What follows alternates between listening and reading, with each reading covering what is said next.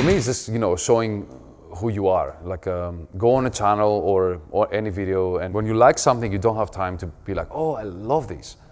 But when you don't like something, usually the ones who don't like your videos are the ones with a lot of free time. To be honest, good comments, you know, they touch me a little bit. Bad comments as well.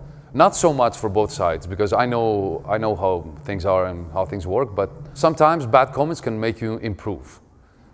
If some people, they don't like your drumming because it's around a specific style, and they're like, oh yeah, this is the same shit, you know? Okay. And then next album, you change it alone, and be like, oh fuck, this is too complicated.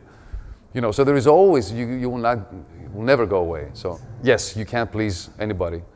But I said it many times, Niall, and especially I can talk for me, I play for me, I don't play for anybody else. I know we have crowd, I know they pay for our shows and everything, and it's the best feeling in the world to have people love your music.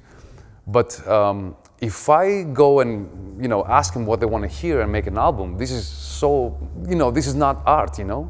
So every album, I will go with what I think, and then, you know, hopefully some people will keep liking it.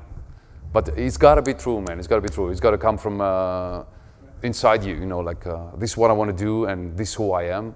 And like Metallica, for example, you know, the more they grew up, they changed their style so much. So some people bash them because they're not the way they were like 20 years ago. Like, like seriously, I love everything they did. You know, it's a matter of growing up with the band as well. So, yeah, very important.